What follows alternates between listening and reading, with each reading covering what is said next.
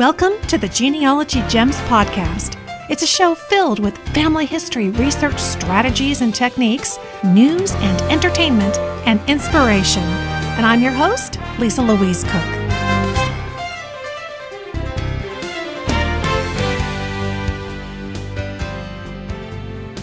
Hello and welcome to Genealogy Gems podcast episode number 241. It is May of 2020. And in today's episode, I've got 10 strategies for you to find school records. You know, I was thinking about school because a lot of kids are now not in physical school. They are at home doing virtual school, and things have really changed. But school's been around a long time, and it certainly has generated a lot of records that can help the genealogist. So we will be digging into 10 strategies to help you find those records. Also in the mailbox, I heard from Tim, and he had a question that I get asked quite often.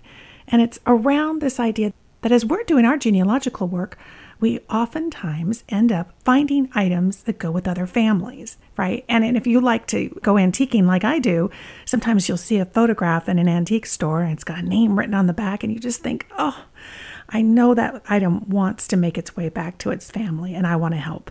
Well, there are ways to help, and in the mailbox segment, I've got some answers for Tim and an interview with somebody who is really making this happen in a very tangible way, getting family items back to their families.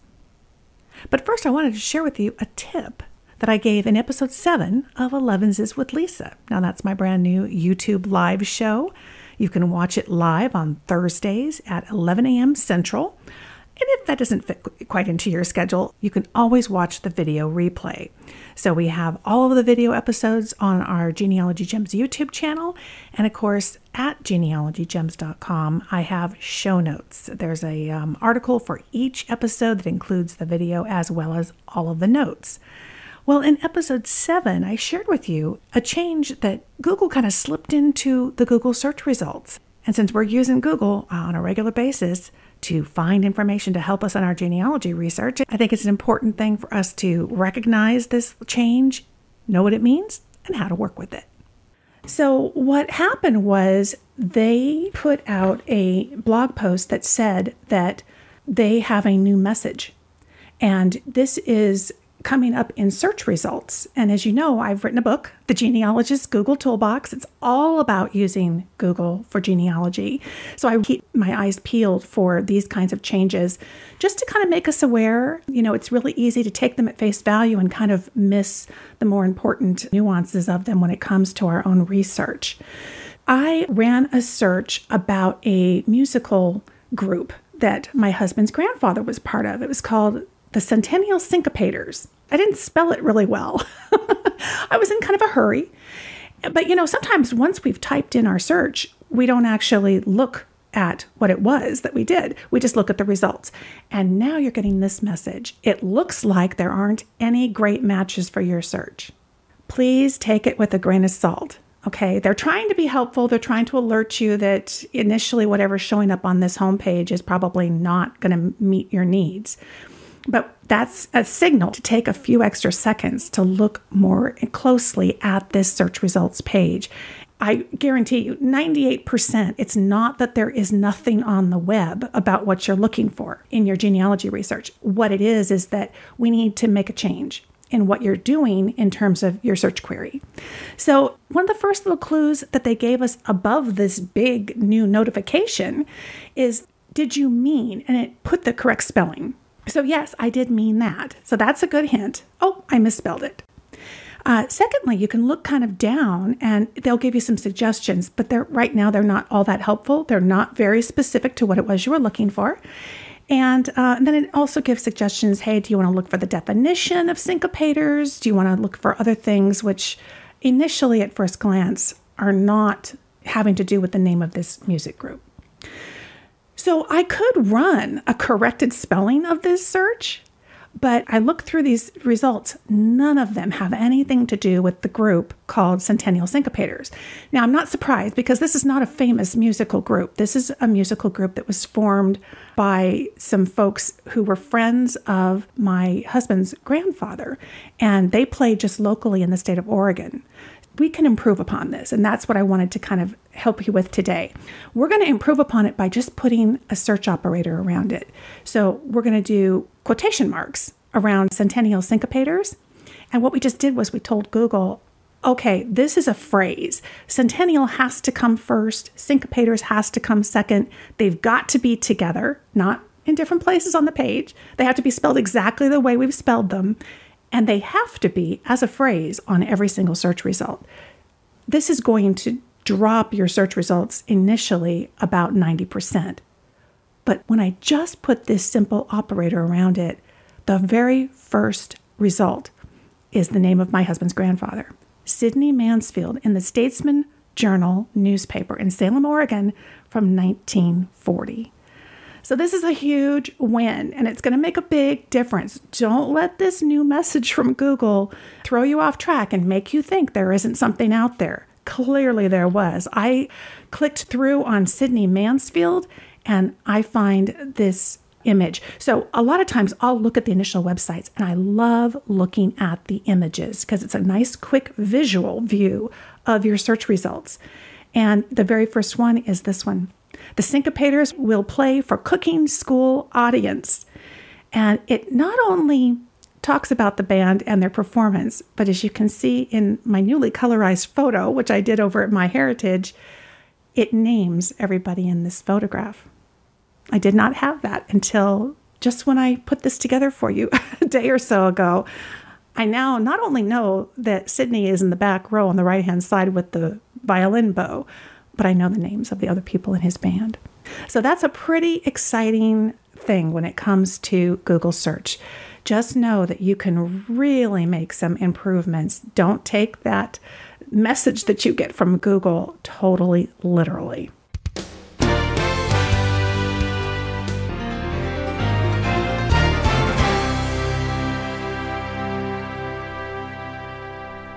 Today's episode is sponsored by MyHeritage, a global discovery platform enjoyed by 110 million people worldwide.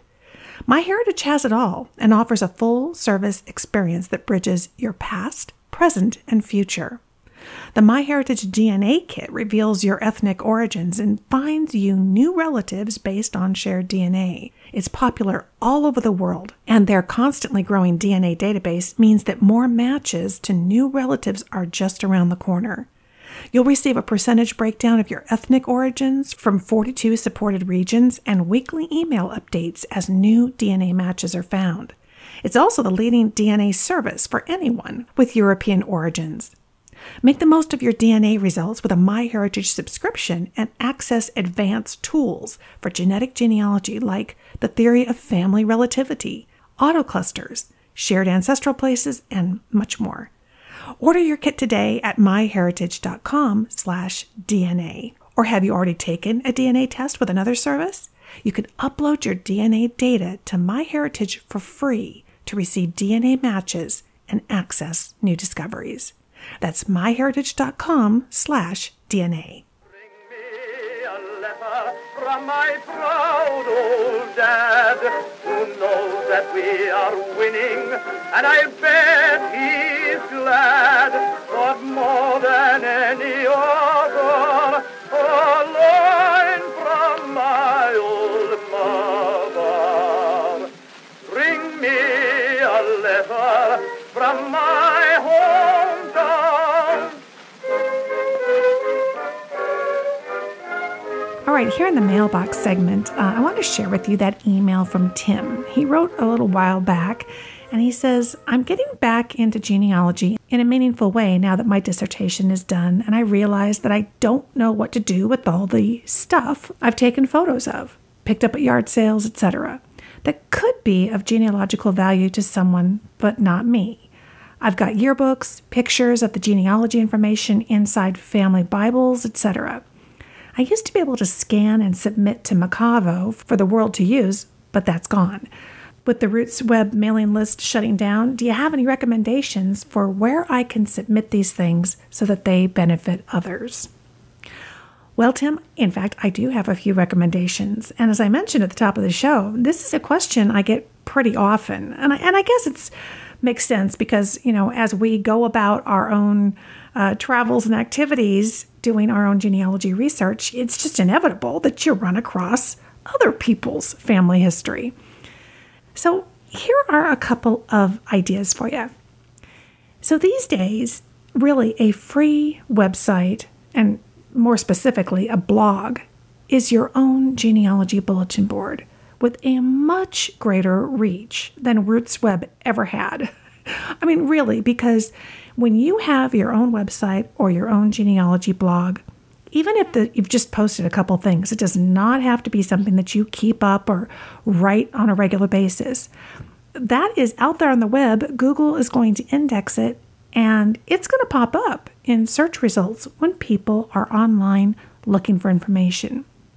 Roots Web really catered to a genealogy audience, but it's very likely that people who are not typically into genealogy might get a bee in their bonnet and search for something or be looking for something or think of something, and they'll do a quick Google search, and there you will be.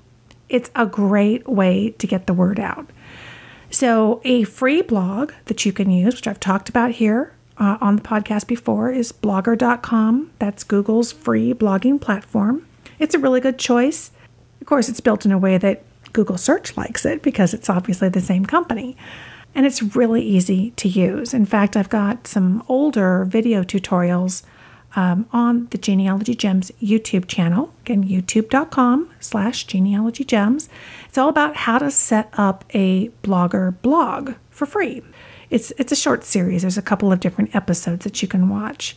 And these videos are a companion to episodes 37 through 40 of my free podcast, Family History, Genealogy Made Easy.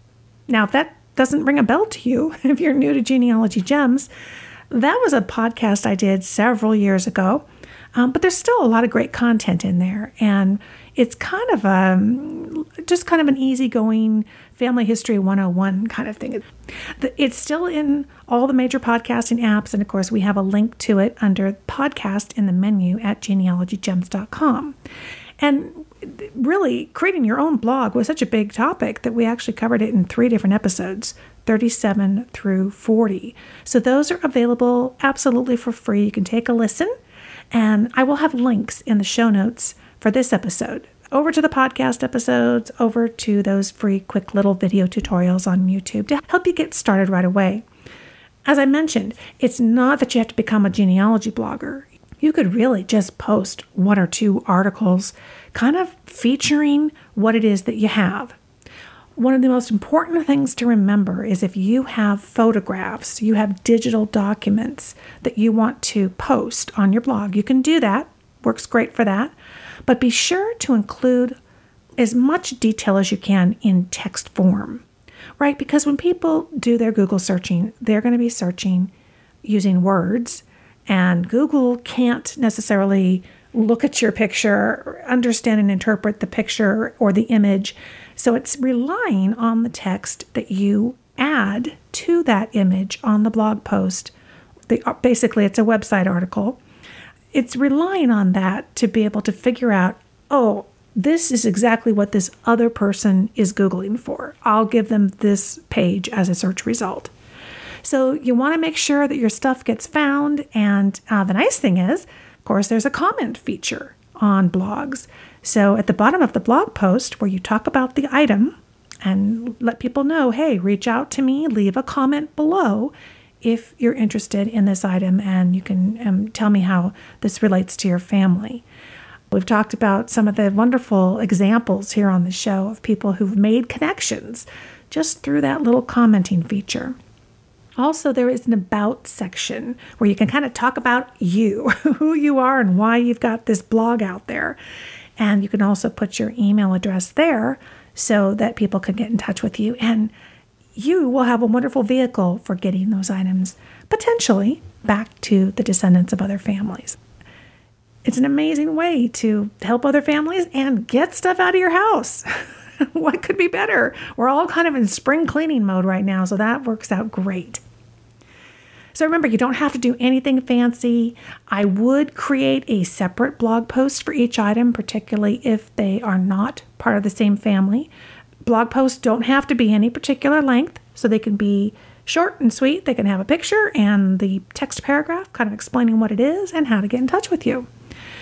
I would add tags, and Blogger will give you an opportunity to attach tags, which are basically just words, individual words that are most important to what you're talking about.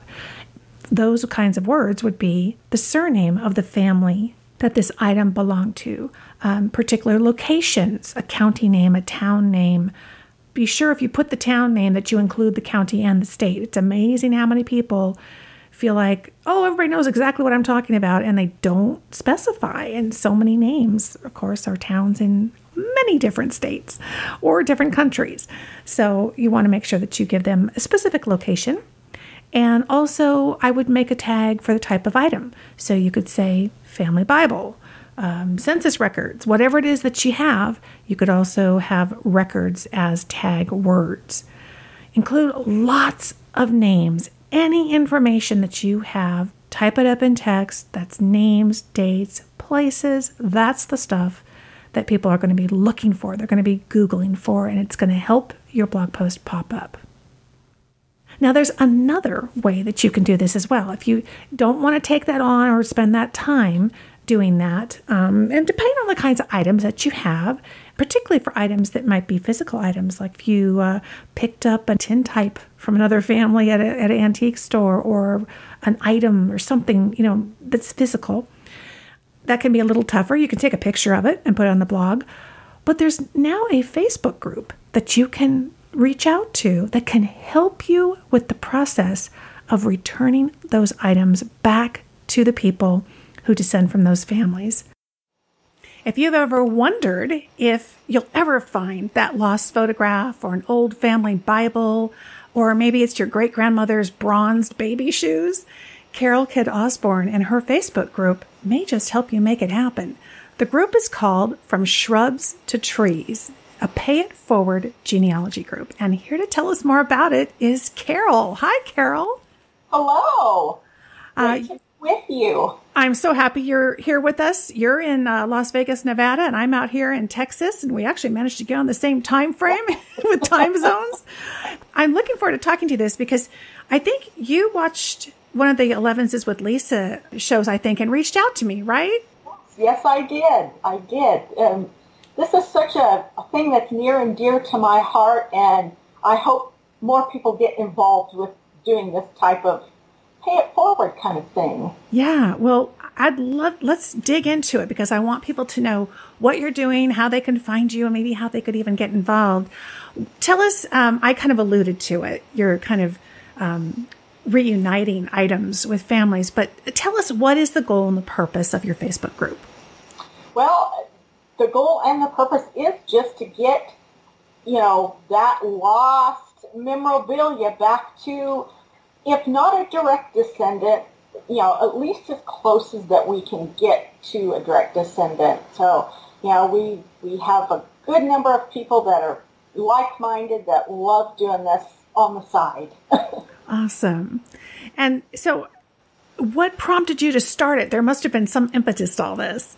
My husband and I love to go antiquing. And years ago, I went into an antique store and saw a photo that had somebody's name on the back. And I like to say I just can't leave somebody else's family sitting in an antique store. So yeah. He came home with me, and I started the research and was able to pin somebody down and get a hold of them, and they were just thrilled to get it. So that was kind of the beginning of it, and ever since then, that's the first thing I head to in an antique store, so look for pictures. Oh, I love antiquing, and a lot of times, these items don't have a name on them. Do you look for and pick up interesting items that maybe don't have initial identification, but you feel like there's an opportunity there? Sometimes. Now, typically I don't, because it's just incredibly hard to track, that down, unless it seems to be something that's absolutely amazing. I'll pick it up. I picked up a huge photo album at one trip up to Montana, and it did have photos in it, and 99% of them did not have names on them. Wow. but I just couldn't let it go. Yeah.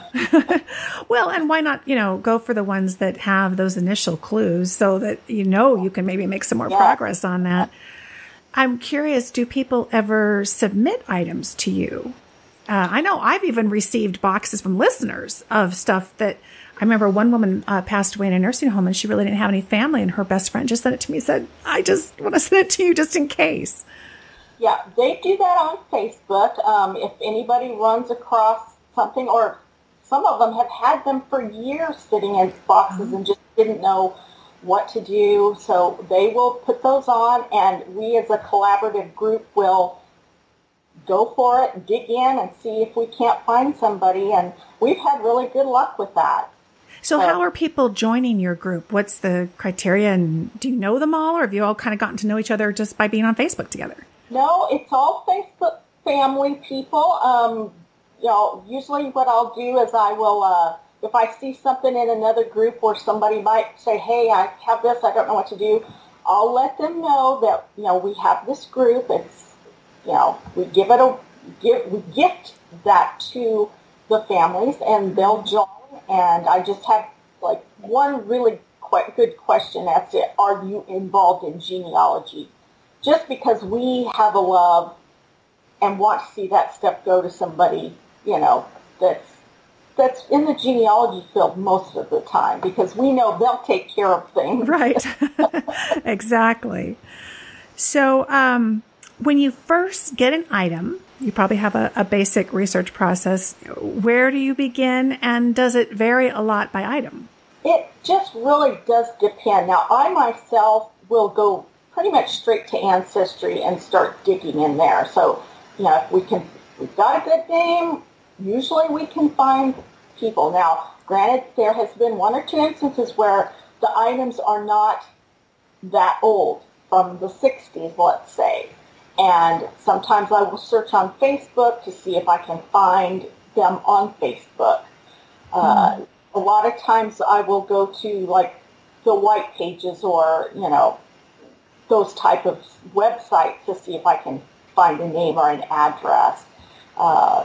One in particular was a lady that's probably my age that her baby picture was floating around out there. And I was able to track her down within 30 minutes and get it back to her. It just... Wow. Quite amazing. That was probably the quickest one I've ever done. She was thrilled, of course. I remember one time I picked up a photo album, and it was at a garage sale, and I did some research, and I found somebody locally who had it, and I contacted them, and they said, yeah, I don't want it. That's why I got rid of it. Do you ever get that kind of a response? We have. Not too often, but we have had that. And my best advice is just go down to the next person in line. Sometimes we do, and people are always amazed that somebody doesn't want that family heirloom or, but yes, we try to get it to somebody. It might not be direct, it might go out a couple generations, but we have had that problem before, and it's sad, but some people that just don't think like the rest of us hold on to that stuff. Well, and I imagine when you find people in online family trees, of course, you're finding somebody who's put the tree there because they're interested, and, if they're looking for family, then they're probably very interested. I'm interested to hear one of your favorite success stories. Inspire us with all this. This happened a few years ago, and it was just, it just gives me goosebumps. I had purchased some letters that were written in the 1950s from a soldier to his fiancée. And in reading, I kind of read through, and it kind of feels a little strange to, kind of take a little snippet out of their life. Yeah. But I was able to find that they had gotten married.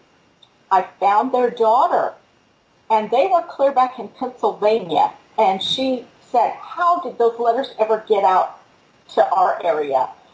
Well, come to find out, he had passed on. The mother had Alzheimer's.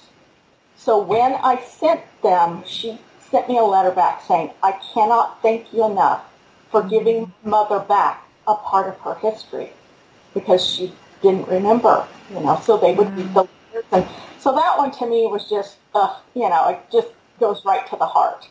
But that's really my favorite one of all. Well, and it's exciting when you can find an activity that you love to do personally, but also is really making a difference in the lives of other people. I mean, you're probably reaching people in that family, even possibly for generations to come, and not even knowing who they are.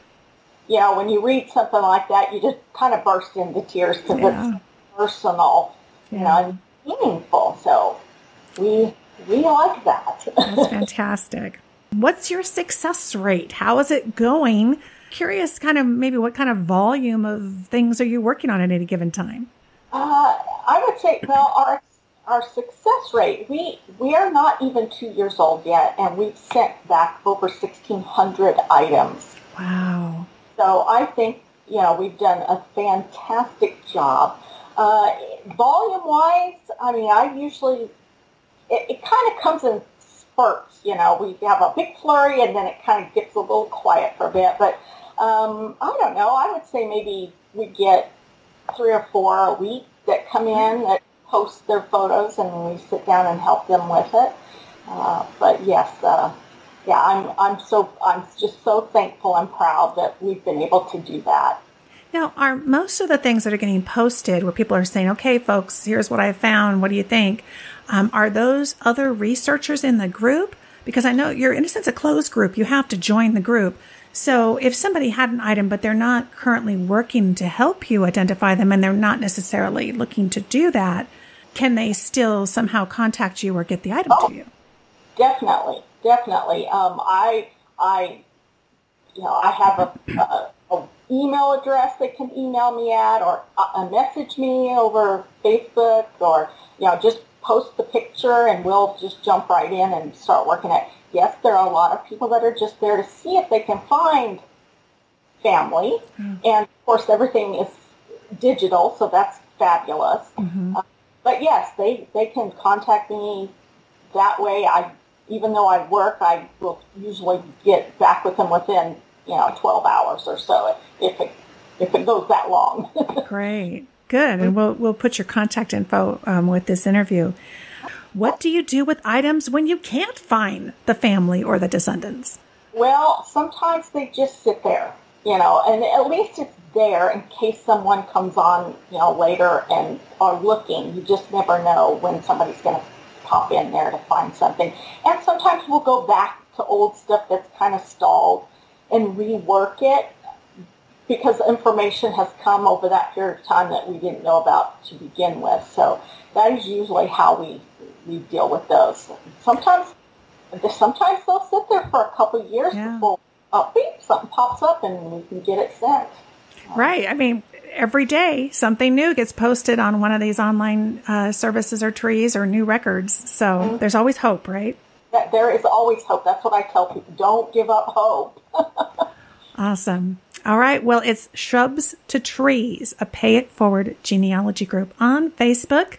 You've been hearing from Carol Kidd Osborne, and Carol, you might get some more people who are interested in maybe helping as well as providing items. Hopefully many more will get reunited. Yes, the more the merrier.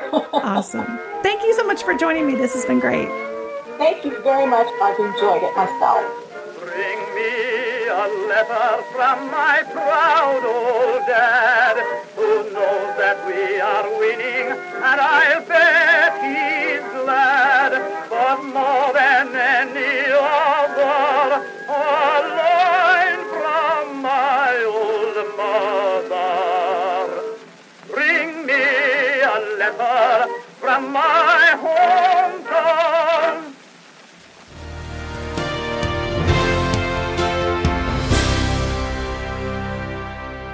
As I travel the world talking about genealogy, folks are always stopping me and asking for my advice on organizing and securing their family history research.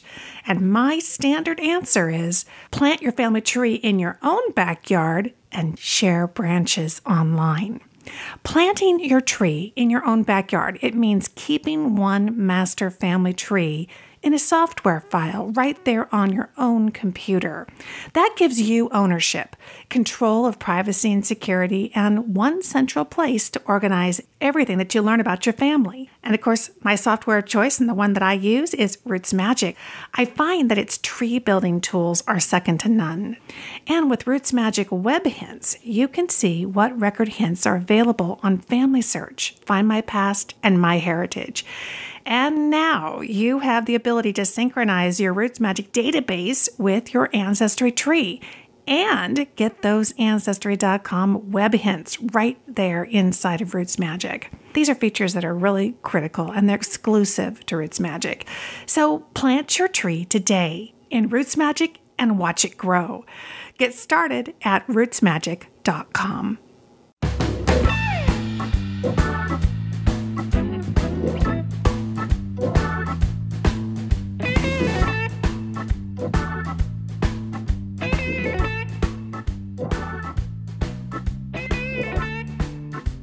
Are you sure that you have found all the school records that are available for your ancestors? Most of us haven't, and the chances are good that there are still some gems out there waiting to be found. So I've got 10 strategies for you that are going to help you track them down. Now, because the movement for compulsory public education didn't begin until the 1920s, many people assume that there are very few records to be had for genealogical purposes prior to that time. And the reality really couldn't be further from the truth. Many children attended school much earlier. In fact, it may be surprising to learn that the first public school in what is now the United States opened in the 17th century. On April 23rd of 1635, the first public school was established in Boston, Massachusetts. Now, it was a boys-only public secondary school. It was called the Boston Latin School, and it was led by schoolmaster Philemon Pormont, a Puritan settler. The school was strictly for college preparation and produced well-known graduates, including John Hancock and Samuel Adams. But do you know who its most famous dropout was? Benjamin Franklin. The school is still in operation today, though it's in a different location. Thousands of schools serving millions of students have been established in the United States since the inception of the Boston Latin School. And according to 2015 and 2016 data from the National Center for Education Statistics, there are 132,853 K through 12 schools in the U.S. This means the chances of there being school records for your ancestors are really good. So, let's get to our 10 top strategies for finding school records. Strategy number 1 is to establish a timeline of your ancestors' education. So you'll want to check your genealogy software database to figure out when your ancestor would have attended high school or college. And keep in mind, as recently as the 1960s, children did not go to kindergarten, but may have started school at about 6 years old and beginning in the first grade. To keep my research organized, I created a very simple worksheet form in a Word document, and it allows me to identify the right time frames, locations, and other pertinent information for my research, and I can record my progress along the way. There's a lot of data to corral, so this is really helpful. In the show notes for this episode, I've got a link to these 10 top strategies, and there you will also find, under strategy number 1, a link to click and download this blank school records worksheet that I put together so that you can use it for your own research. Now, strategy number 2 is to consult family papers and books for school records. Because, of course, with genealogy, we always start at home. So you're going to want to go through your old family papers and books looking for things like school photographs, senior calling cards, high school autograph books. Look for journals and diaries talking about school activities, fraternity or sorority memorabilia, yearbooks, and a lot more. So recently, I dug through the boxes that I have and my grandmother's cedar chest, and I found several records that I really hadn't paid attention to before. Like, there was a report card from her grade school years and Grandma's class picture from the 7th grade in 1925 in Chowchilla, California. Check out the show notes. She's in the back row on the far right, and her brother is also in the center of the back row of the same photograph, which was interesting because they weren't the same age. So her brother was older, but he too was photographed as part of the 7th grade. And of course, I found my grandmother's senior portrait from 1930. Strategy number 3 is to Google for academic family history. From the professional website of the state archives to the family history site that's just cobbled together by your cousin that you've never met, the potential for finding school records on the vast expanse of the internet is limitless. So Google is the tool to help you locate those websites that include school-related records. Now, since I'm not sure which school my grandmother attended, I start off my search for my grandmother's school with a simple query for the history of schools in the county where she lived. I was pleasantly surprised at the very first search result. It was a newspaper article from the Madera Tribune, the local newspaper, literally outlining the history of how the schools evolved in that county. It details things like the driving forces behind where the schools were located, when they were founded, and which ones at the time of the article were no longer in existence. Really helpful stuff. So next, I focused my attention on the grade school listed on my grandmother's brother's 6th grade report card that I discovered during my search of family papers. And I Googled together the name of the school, the county, and the state. A search like this can literally deliver millions of results. In fact, this specific search brought up over 1 million results.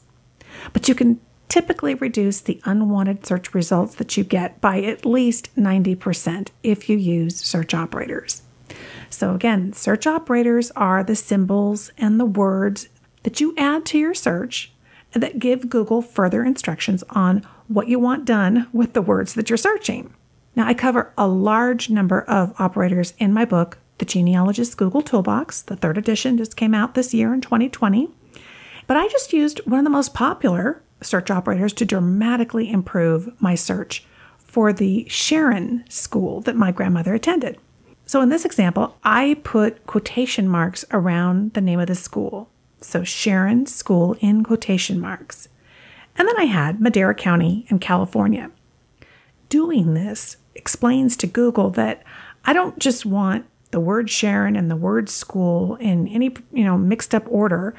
I actually want this phrase to appear exactly as I typed it in every single search result that I get. And it has to be spelled exactly the way I spelled it. So you've probably noticed that when you search for a phrase just by itself, you'll receive results that include only one of the words, or the word spelled differently, or in a different order.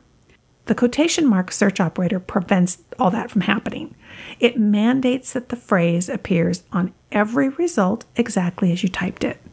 It's really handy, and it makes a huge difference in the volume of search results that you're going to get. Now, I didn't put quotation marks around the county name or the state, and that's because I recommend using search operators sparingly, at least in your initial search. And you want to do that just to make sure that you don't miss out on some really good search results. If I were to put quotation marks around Madera County, I would not receive any web pages that do mention Sharon School but just don't happen to mention Madera County as a phrase.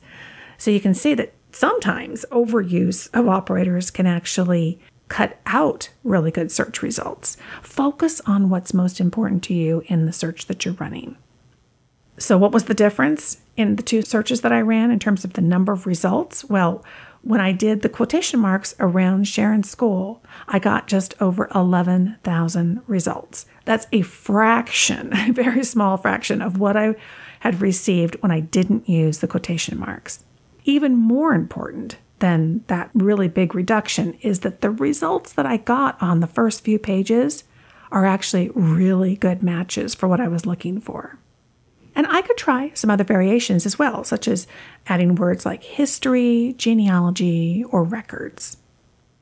Strategy number 4 is to search for newspapers, because historic newspapers are also a wonderful source of school honor rolls, school sporting events, and anything else having to do with school life. And while there are certainly more historic newspapers online than there ever have been before, it's still just a fraction of what was actually published. But of course, you first want to find what you can online, and preferably that you can access for free, and then just kind of move out from there.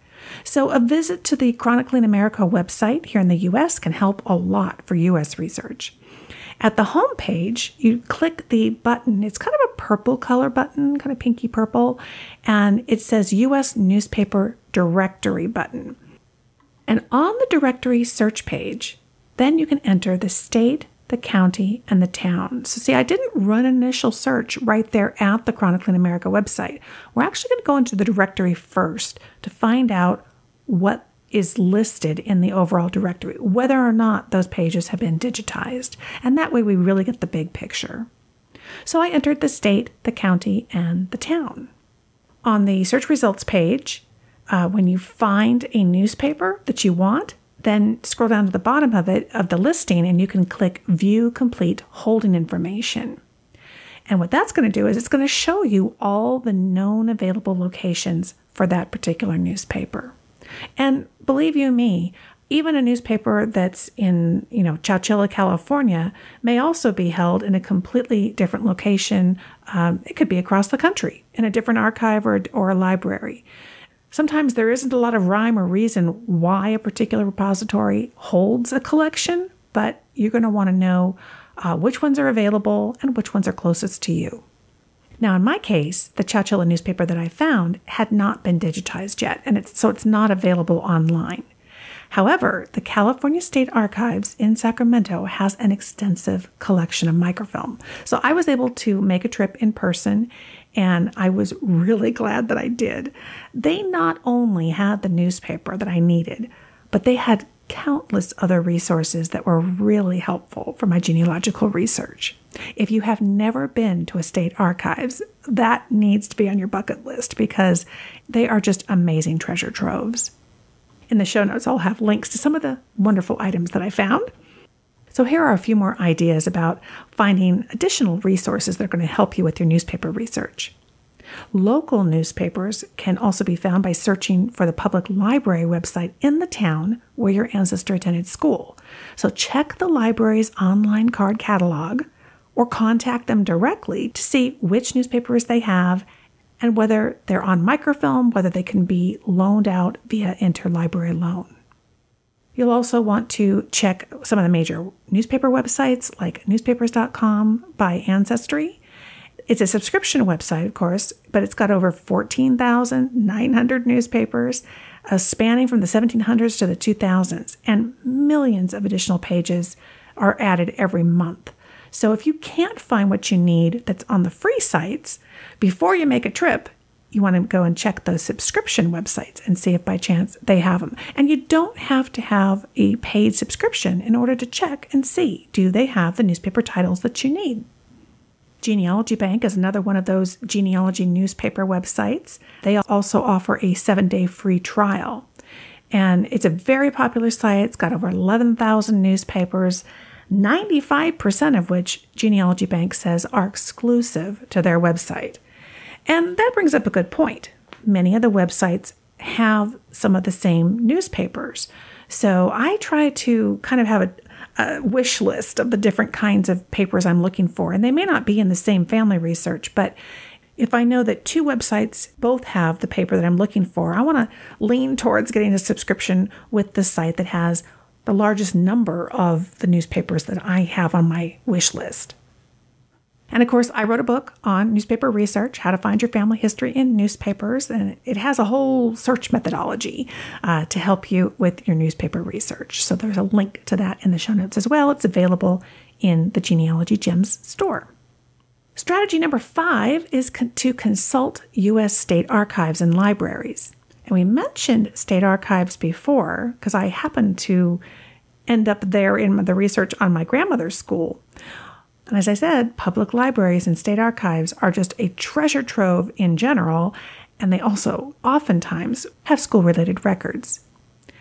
Now, while it's easy to stop by your local library just to run a search, it may not be as easy to make your way to the public library in the town where your ancestors lived. But you can turn to the internet to do your homework regarding the repositories, the holdings, and most convenient and economical ways to access them. Simple Google searching on the locality and whether you put in the public library or the state archive, get to their website, get all that information to plan how you're going to get access. And a great place to start also, in addition to just Googling, is the worldcat.org website. At worldcat.org, that's kind of a global library card catalog, if you will. It's a great place to start, and you can just start out by conducting a general search.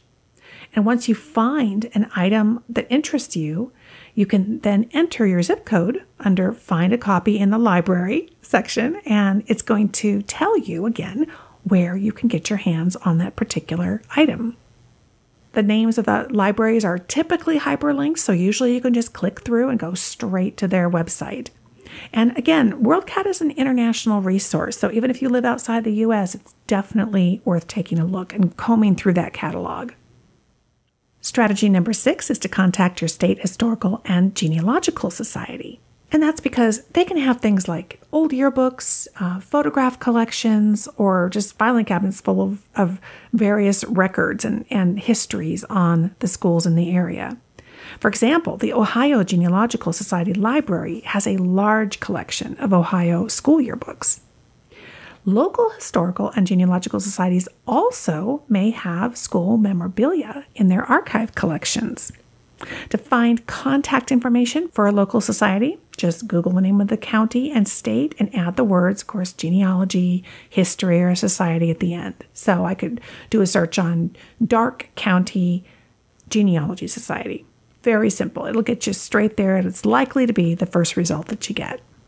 Strategy number 7, search for online yearbooks.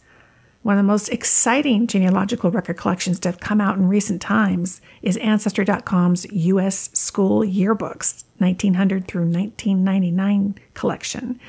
It's an indexed collection of middle school, junior high, high school, and college yearbooks from across the U.S.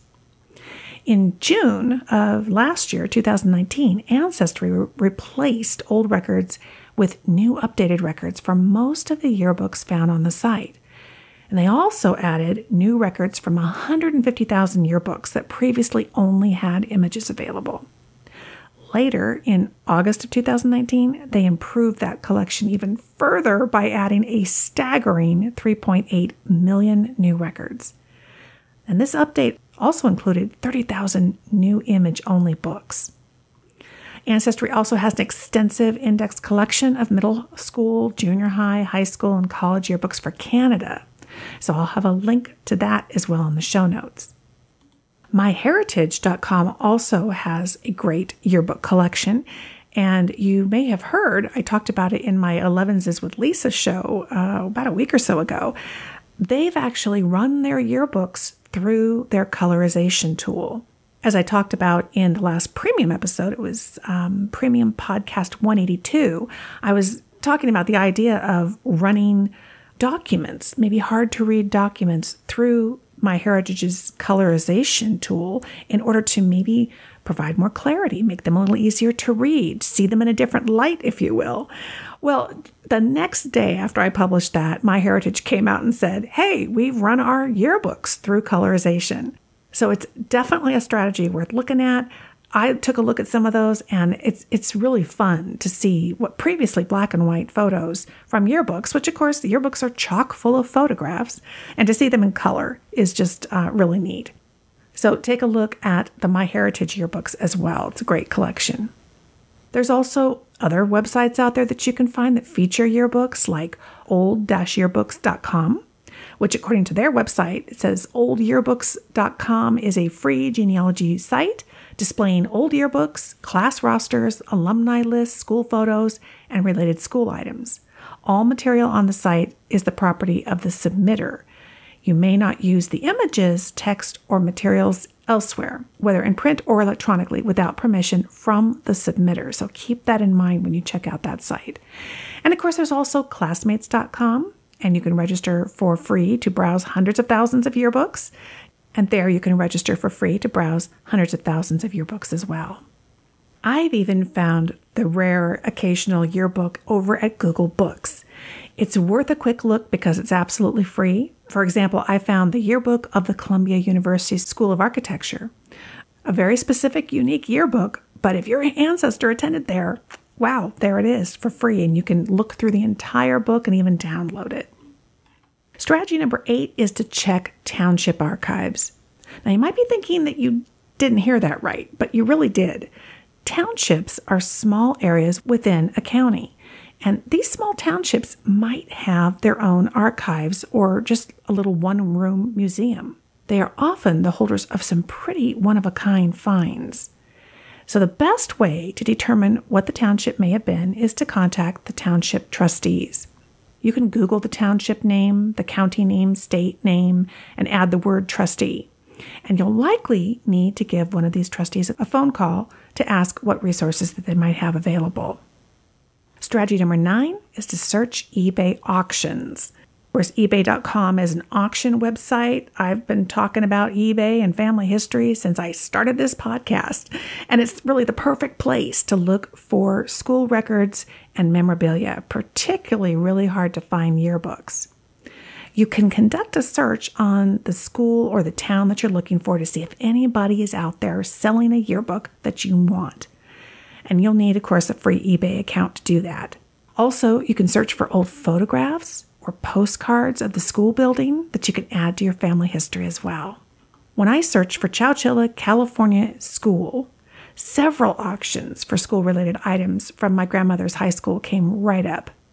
Unfortunately, these are auctions for yearbooks after she'd already graduated, but no problem. It means they're out there. So this search is only for today, right? It's the day that I ran it. Tomorrow, somebody could put up an auction for exactly the year that I need. But of course, the problem is nobody has enough time to search eBay every day. But you don't have to, because you can save your search and eBay will search for that item every day for you. So all you have to do is just run the initial search, and then you'll see a button that says Save This Search towards the top of the page. You just click that, and then eBay will send you an email anytime it finds a new auction that comes up that meets your search criteria. It's fantastic. It's going to save you so much time, and it's pretty exciting when one of those emails just pops in your inbox. You can learn more about setting up eBay save searches for family history by listening to Genealogy Gems podcast episode number 140. And here's one of my other favorite strategies. After you run your initial search, check the box on the results page to include completed listings. So these are auctions that are already done, they've already finished. In the revised completed search results, you might see some items that fit what you're looking for. And if the item has a green price, it means the item was sold. If the price is black, it didn't sell. Each item will also have a link that says View Similar Active Items. So you can click that to see a list of items currently for sale that are very similar to the one that you wanted. So this means you can contact the seller of any item to inquire about the unsold item, or you can ask whether they have related items as well. Now, I've talked about before in the podcast, my husband's grandfather, Raymond, he was a music teacher for years in McMinnville, Oregon. So I've actually turned to eBay and found several old yearbooks from the 1940s that show him on the faculty, show him in photographs with his students. So he was a teacher, and I'm finding him in old school records. But certainly, it's a wonderful place to look for any yearbook that you're trying to get your hands on. And my final strategy, number 10, is to call the school. If the school's still in operation, you can just try calling the main office or the administrative office. And they may have old yearbooks and scrapbooks in their library or on display. And if they don't, they may very well be able to tell you where they can be found. You can also obtain contact information by, of course, Googling the name of the school and the location. And keep in mind, good times to try calling a school are mid-morning after schools are settled at the class, or between 3 and 4 p.m., of course, when many of the kids have gone home from school, but the office is still open. So there you have it. Those are my 10 strategies for finding school records. Of course, head to the show notes for links to all the different resources that I mentioned, and of course, that free worksheet that you can download. And I'd love to have you also send me a note. Have you found school records in a really unusual place? Do you have additional strategies that we can add to the list? You can email me at genealogygemspodcast@gmail.com.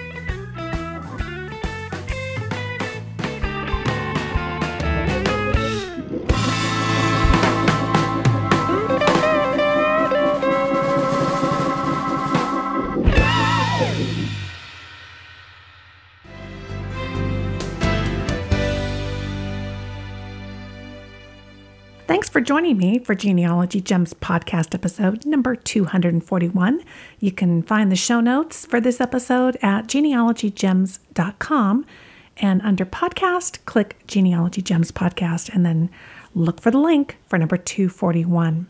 And of course, if you have any questions or comments for me, email me at genealogygemspodcast@gmail.com or leave me a voicemail on the voicemail line, 925-272-4021. Thanks so much for listening, friend.